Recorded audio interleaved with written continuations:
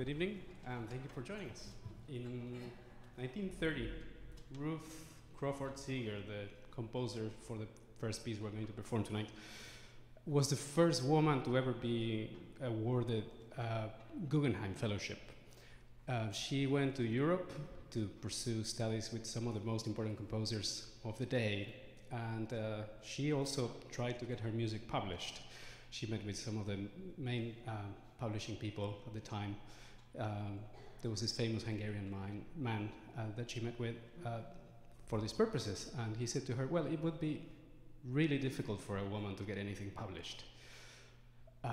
Fortunately, many things have changed, and then in the next program we're going to be performing in May, we're going to be playing a piece by an Irish composer called Anne Clare, who just a few weeks ago won this major award, one of the most important composition prizes in the world, the Ernst von Siemens Prize, which carries a monetary award of something like 30,000 euros.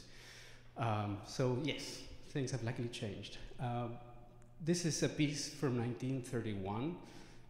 It's the slow movement of a string quartet that was transcribed for string orchestra, the Andante for strings. You will hear waves. She plays with dynamics throughout.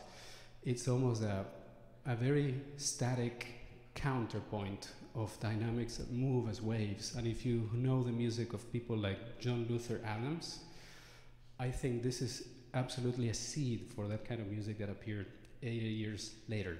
So she was really a revolutionary woman in many ways. One of the composers she met and was very helpful to her was Bela Bartok, whose Concerto for Orchestra will play in the second half of the program. I also want to say a few words about the wonderful, incredible soloist that we have tonight, Anssi Karttunen. It's not often that a university symphony anywhere gets to perform alongside a world-class artist like him, so we're very fortunate to have him here.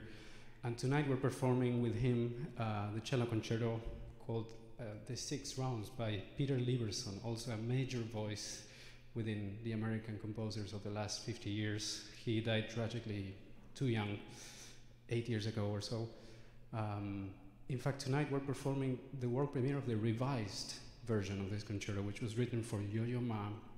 And as you know, professional symphony orchestras have this very hectic schedule in which not much rehearsal time is left for a concerto. So when the premiere took place, there was no time to do any changes in the piece, and subsequently Yo-Yo Ma asked for the cello to be amplified. The composer was not very happy about this, but there was no time to do anything else. Now Anssi knew Peter Lieberson, our soloist, and together they revised the piece in such a way that it does not need any amplification. So tonight we're going to perform for the first time that version. Again, thanks for joining us, and I hope you enjoy the concert.